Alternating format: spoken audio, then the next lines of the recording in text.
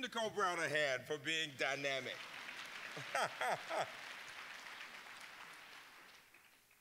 I am delighted to be here, Dr. Wells, Dr. Swafford, and all of you. I begin with poetry. William Carlos Williams once said that it's difficult to find news in poetry, and yet men and women die miserably every day because of a lack of what is found there. It was the late Maya Angelou who said to our country, "Lift up your eyes upon this day breaking for you. Give birth again to the dream." Women, children, men, take it, this dream, into the palms of your hands.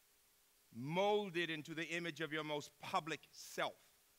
Sculpt it into the shape of your most private need.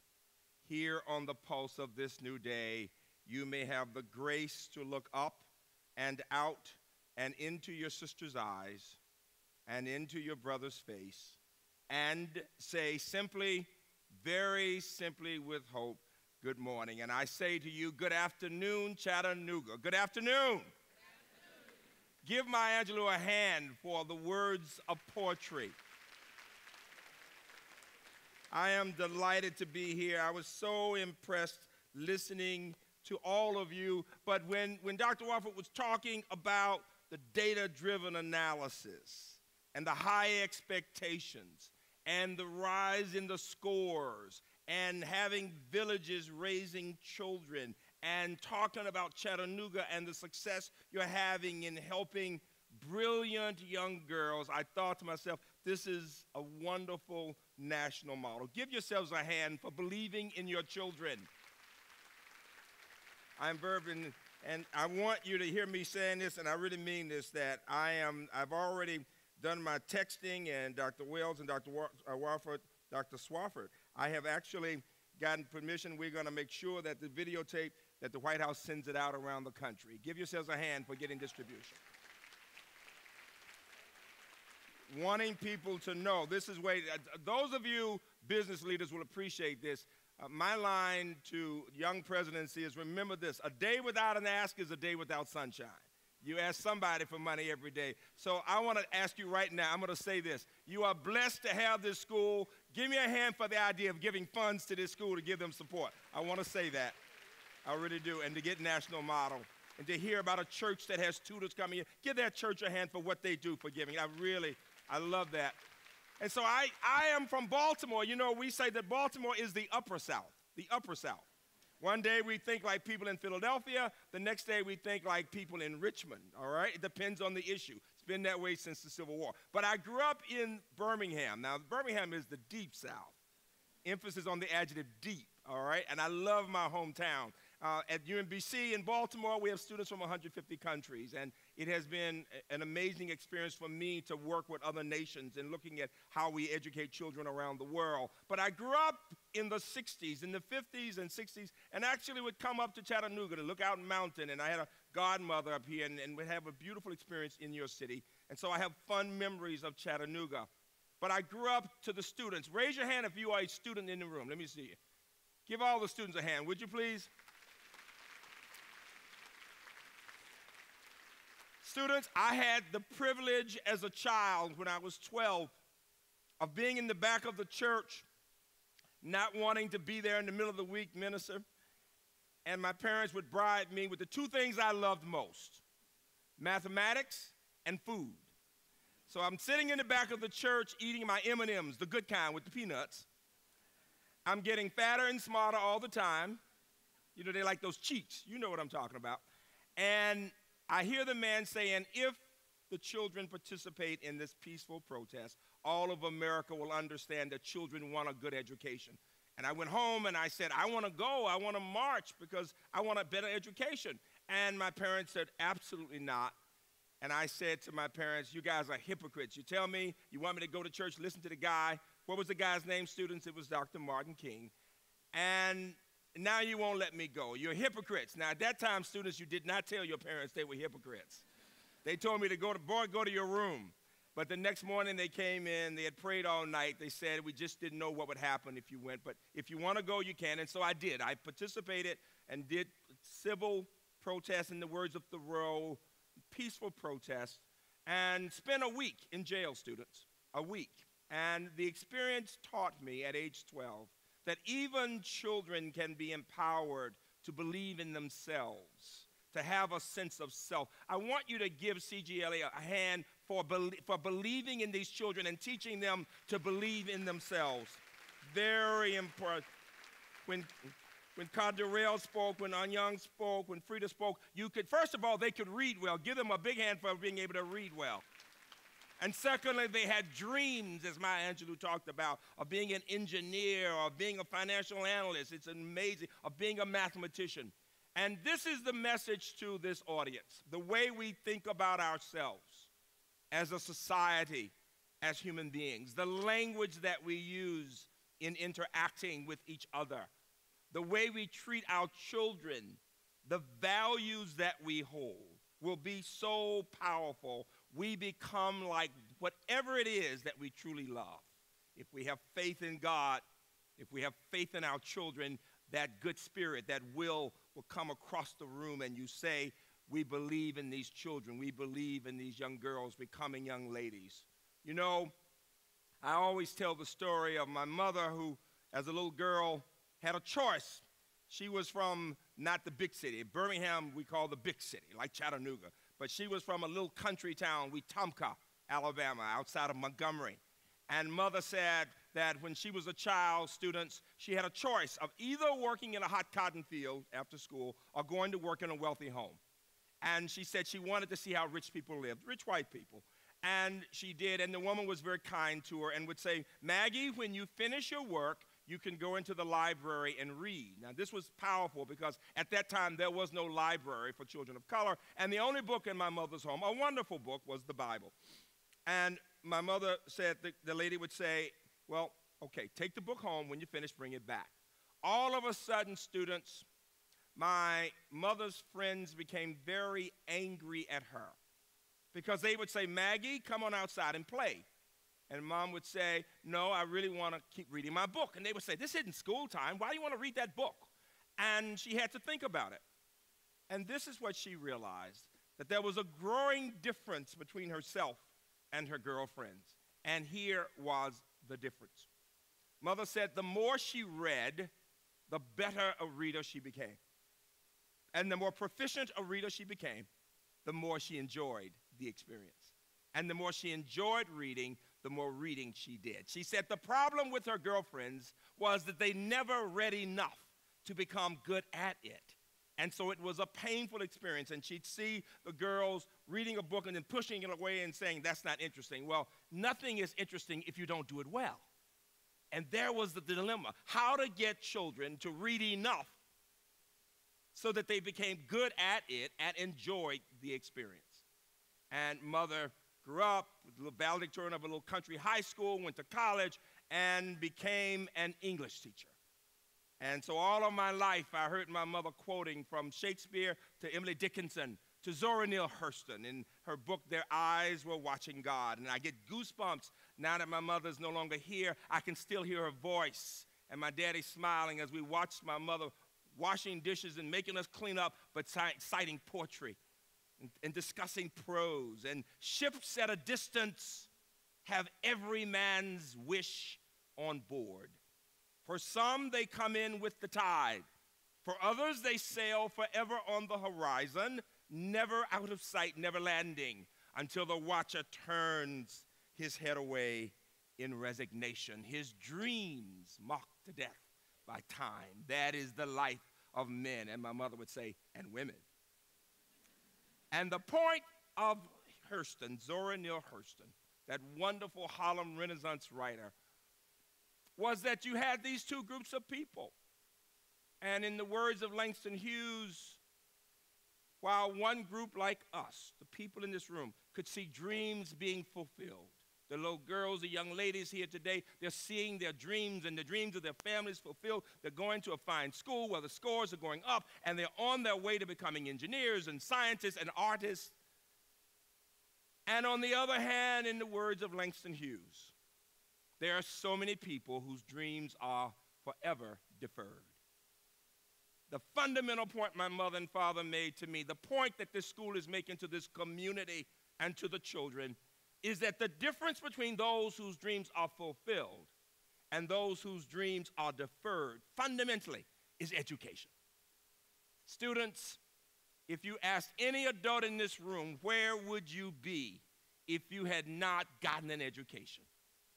You'll see the look on the faces of the adults thinking, I have no idea.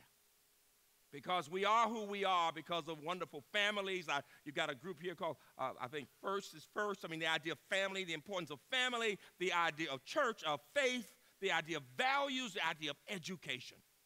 You know, after that march in Birmingham and the march in Washington and Selma and other places, all of a sudden, legislation, civil rights legislation, higher education legislation, voting rights legislation to help all Americans. I said this to a group of business leaders in Georgia, and a man got up and said, Freeman, I'd like to say something about what you just said. When people think about the 60s and they think about civil rights, maybe they think about people of color, maybe they think about women, but they don't think about all Americans. He said, people see me as the CEO of a company, and yeah, I'm a rich white guy.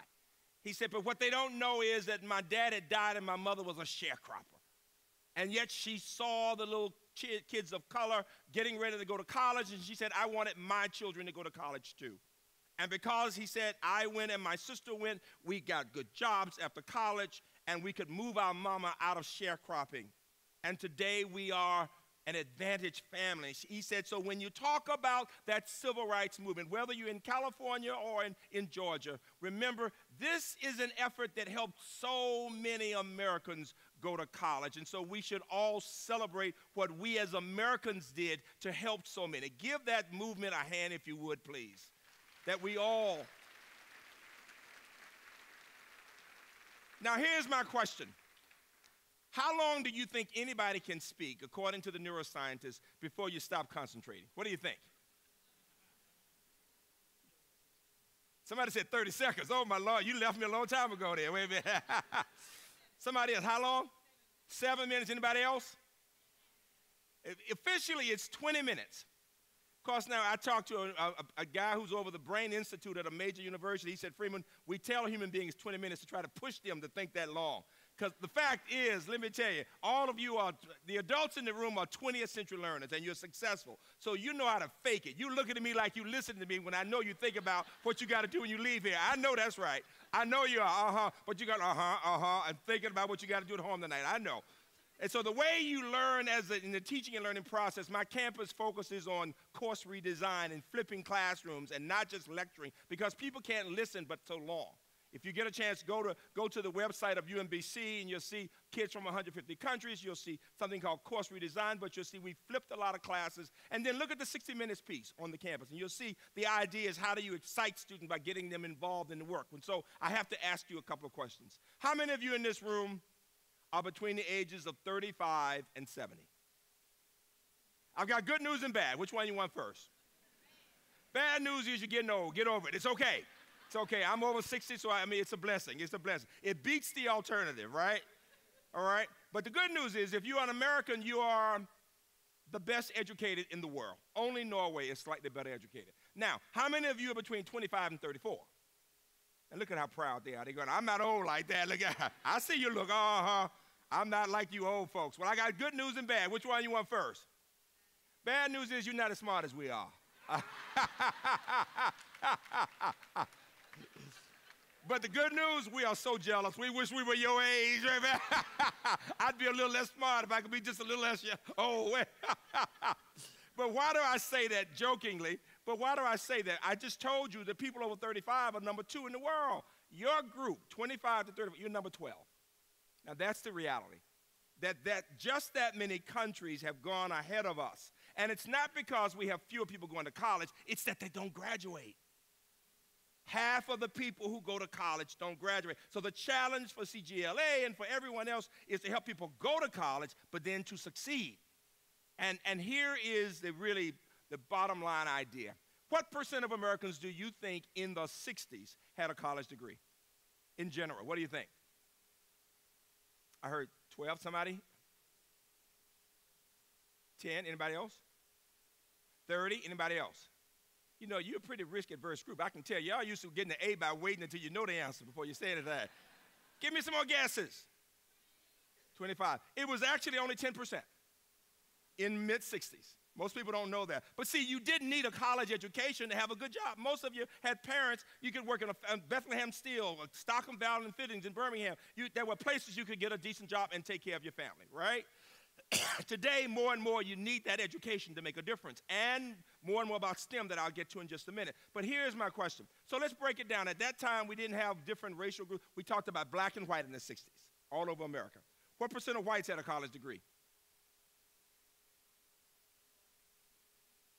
I heard 20, I heard 40, anybody else? It was only 11%. What percent of blacks? 2, 3%. That's exactly right. That's exactly right. And so most Americans did not have a college degree, almost 90%. What percent today have a college degree? I heard 45, anybody else? 30, anybody else? 50, it's actually 30%. So you're not listening to them, but you're good. You already know the answers, all right? 30%, all right? Let's break it down. Now we break it down by different racial groups. What percent of whites have a college degree? Somebody that says 65. You think a lot of white people, don't you? That's a joke, folks. That's a joke. Wait a minute.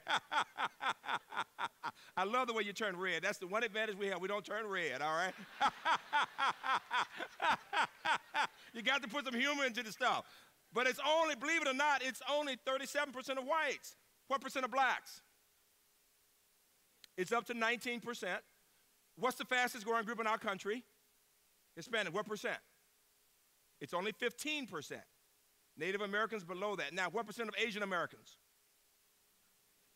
Somebody said 100. It's not 100. Not 100, right, man? But it is 55%. Now, let me give you one more incident. I spend a lot of time working with ministers of science in other countries. How many of you believe, listen very carefully now, this may upset you. Hold your seats. How many of you believe that there are many more, much larger numbers of brilliant Chinese and Indian children than American children? Most people say, oh, you couldn't say that. Our kids are as smart as anybody else. Well, that's not a politically incorrect question. It's a mathematical question, folks, right? There are 1.3 billion Chinese, 1.2 billion Indians. You put those two together, you have 2.5 billion people, okay? Now, the top 10% of any population will be extraordinary. What is 10% of 2.5 billion? Do not let me leave Chattanooga, Mr. Superintendent, thinking y'all don't know any math, all right? What's 10% of 2.5 billion? 250 million. How many Americans are there in total? 310, 15, right? So look at this. The point is there are as many at the top, extraordinary achievers from those two countries, as we have citizens. So if you look at the computer science program on my campus, at the PhD level, or at MIT, 75, 80% of the students come from those two places. Now here's the challenge that we face. We have the best higher education system in the world.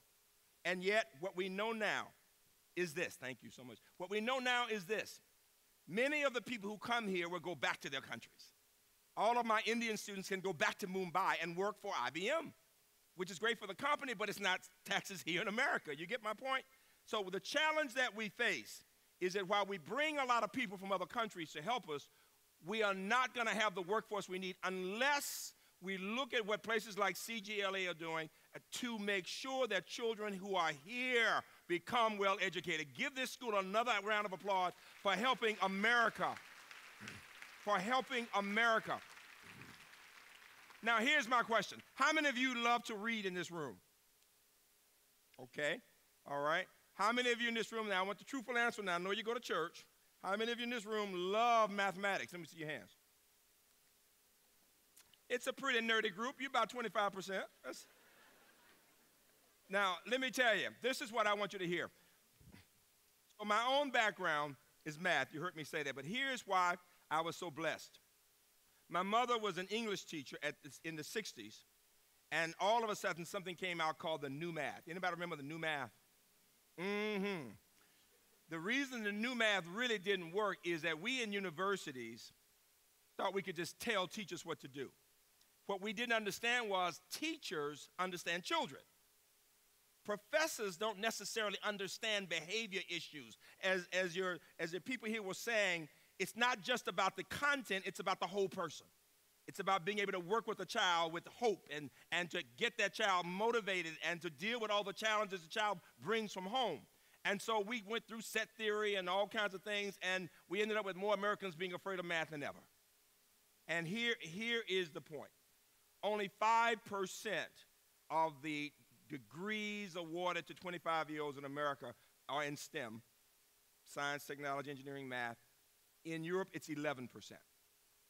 In India, they are now creating 800 additional universities. Did you hear that? 800 additional universities, heavily science and tech. What is wonderful about your school is that you're taking the arts and humanities, blending it with science and engineering, and the point I would make, and this is what I learned from my mother. My mother decided to go back and become a math teacher because everybody was scared of the math. She said, I'll try it. And this is what she learned, folks, and I want the teachers in the room and others to hear me saying this. She came to understand that to teach a girl to solve word problems, you must know that that girl can read well. Because we do not discuss problems in engineering, in medicine, in numbers. We discuss it in words. Give me a hand for good reading and thinking skills. Reading and thinking skills. And so I became her guinea pig. She was determined to immerse me in poetry, to have me reading short stories and novels, but also to begin to look at word problems. And I gave some of the kids in the room a problem I'm giving all of you. You didn't know you were getting a math problem. Let me see. How many of you like math? Let me see your hands. Okay. Before I give the problem, anybody willing, excuse me, minister, to bet me about whether you can solve? This is a 6th grade math problem I'm about to give you. Because if you're going to talk about STEAM, you want to talk about the arts and humanities, but you want to talk about math. Because at the foundation of anything in genetics, in chemistry, in biochemistry, in engineering will be mathematics. Okay? Here we go. Anybody want to bet me $1,000 before I start? 6th grade math problem. Here we go. Now, I get goosebumps doing these math problems. 29 children are in a class. 20 have dogs. 15 have cats. How many have both a dog and a cat? I'll say it again. 29 kids in a class. 20 have dogs. 15 have cats. How many have both a dog and a cat? Now, how many people are willing to bet me $1,000 right now on the answer? Stand up. Let me see who you are. Y'all some risk-averse people, I tell you. I want you all for the rest of the day in Chattanooga. Mr. Summers, if anybody wants to stand, let me see them now. If you don't, let me tell you this. Now, here is what is so interesting to the business community, to the teachers, to others. When you look at Singapore, when I look at math in other countries, when I look at the international math and science competition, what you find is that the problems that children in the best performing countries get are problems that can't be solved like this. Because in real life, adults in the room know you don't solve problems like that. That problems, whether it's about poverty or about challenges with crime or about problems involving international issues, require constant thinking and struggling and working with them, whether it's in the social sciences or it's in the arts and poetry. You know, I have been studying T.S. Eliot's The Wasteland for 35 years. And I go back to it all the time, and I'm stumped, and yet I get some insights, you know, and it's like Beckett. On my campus, we do a lot in STEAM, involving the arts, in theater, in dance, and robots, and engineering, and movement, and it's amazing.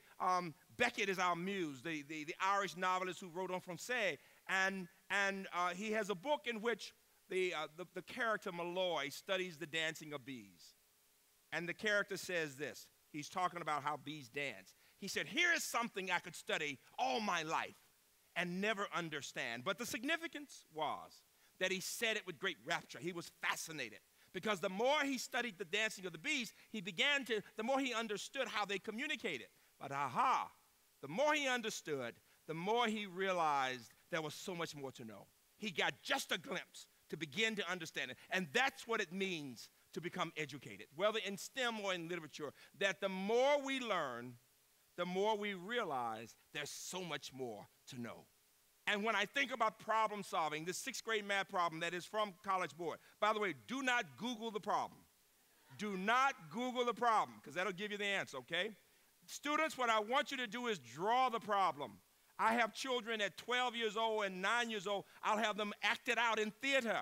I'll have them with dogs and cats and little D's and C's, and they come up with lines 10 and 10 and 9, and then I have other people go around and look at it. I don't want you to use Venn diagrams. We in our country become too abstract in math.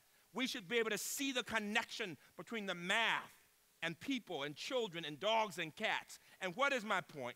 It is that any community that really wants to have its children excited about learning will focus on the reading and the thinking and the math and the science and the arts, and will help people understand we don't categorize people. You know, when I was a kid, my mom and dad made me take classical piano, and somehow I thought, well, because I was a math kid, I shouldn't do music, but that's ridiculous. It was only after I was on the board of the conservatory at the Peabody that I realized I like this. I can love math and love music and see connections and patterns. And so the idea of connecting the arts and the humanities and ethics and languages, all significant. My campus does a lot with the National Security Agency. So students, I have young women at 17 and 18 who get security clearances, all right?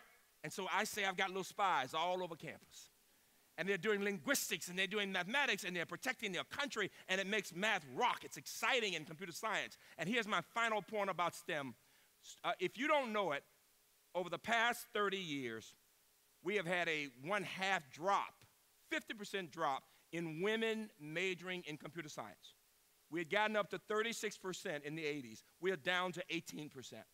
So for women of all races, we need to be encouraging our girls to learn coding and to believe that technology is important, because most of the jobs will require some kind of technology. And for those of you with parents who are parents, what we do is, for my students in the humanities, for my students in the arts, we have them take a few technology courses, and they can get great jobs, including in technology.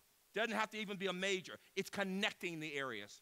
You know, at the end of my mother's life, she had developed dementia.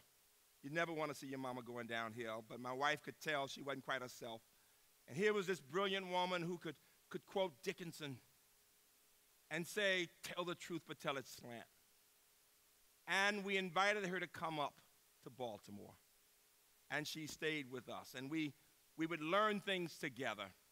You know, my wife and I right now are studying French. How many of you in the room know French? I enjoy studying French. Some of the students, right? And so I'm studying, and we're doing it because we're getting ready to have a big anniversary. And so ma femme et moi, nous étudions le français maintenant parce que nous allons à Paris l'été prochain pour notre anniversaire de mariage pour 45. We're getting ready to have our 45th wedding anniversary. Give my wife a hand for that. 45th wedding anniversary. So we're on it. And students, I haven't studied French since high school, but I'm loving this experience because a lot of my students are French speakers on campus, so they're texting me en français all day. And what is amazing, I want to give you this one line as I close with my mama's story. It's from the poet Apollinaire, the French poet Apollinaire, who said, "La joie venait toujours après le pain." The joy comes after the struggle. Anything worth having requires hard work and discipline. My mama worked all her life to teach children, to excite them about literature, and then to excite them about word problems. And there she was at my house now, and she didn't even know who I was. And all of a sudden, I'm an only child. She looked at me and said, "I know the end is near." You don't want to hear your mama say that. And I said, "Well, what's important to you?" Because when somebody knows it's almost that time, you get the essence of the person. She said, "What's important?" She said, "Relationships." And this is my gift to the audience. She said, "My relationship with my God." She could see I was about to cry. She was trying to keep me together. She said, "Hold on to your faith. You'll be okay." And then she said, "My relationship with my husband. He's a wonderful man." She forgot my daddy had died 20 years before. And then she shocked me, students. She looked me right in my face. Now, I told you I'm an only child. She said, "I have a son." Oh, my goodness. I'm thinking she's about to tell me she had a kid when she's a teenager. Gonna drop that bomb in my lap and die. And I'm thinking like my students, TMI, too much information. If I haven't had a brother at this point, I don't want a brother. Don't you drop this? I'm looking evil. And she smiles. She says, "He's a college president." Thank God she was talking about me. She didn't know who I was. But then she gave me the gift I give to you, Chattanooga. She said, but you know, I now understand that teachers touch eternity through their students. Teachers touch eternity through that. So whatever I had to give, my sense of right and wrong, my belief in my children, I gave it to them, and I will always live through them. I went back to Birmingham, and all these teachers got up and said, your mama didn't teach me to read, she taught me to love to read. And your mama came to the projects and told my grandmama, send your child to college. And my grandmama said, no, she's got to get married. Said, no, make her an independent, educated woman. Give me a hand for that. An independent, educated woman. And then all other things will come, the marriage and all of that. She said, and because your mama got me to college, I got my younger brothers and sisters, and we moved out of the projects, and it has been the story of our families. Chattanooga, I challenge you to remember this idea that la joie venait toujours avec a plate of pain, that the joy comes after the struggle. We in America are struggling with the challenge of helping children who come from families where they've not had those books, to help them to be able to become the engineers and the artists and the doctors and the scientists. Watch your thoughts, they become your words. Watch your words, they become your actions. Watch your actions, they become your habits. Watch your habits, they become your character. Watch your character, it becomes your destiny. Dreams and values. Chattanooga, you are a special place, and you can be even better. God bless you all.